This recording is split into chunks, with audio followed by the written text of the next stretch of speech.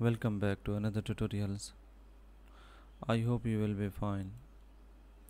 Ranging from the darkest themes on the left to the lightest theme on the right, by default the second theme from the left is selected.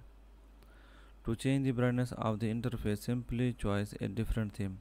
For example, to bring back to the original lighter tone from Photoshop CS5 and alert select the theme for this to the right. Notice that as soon as I select the new theme, the colors of the preferences dialog box changes.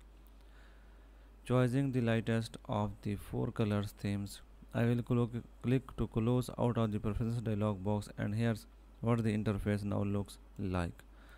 Thanks so much for watching. I will be coming next video. Goodbye, take care.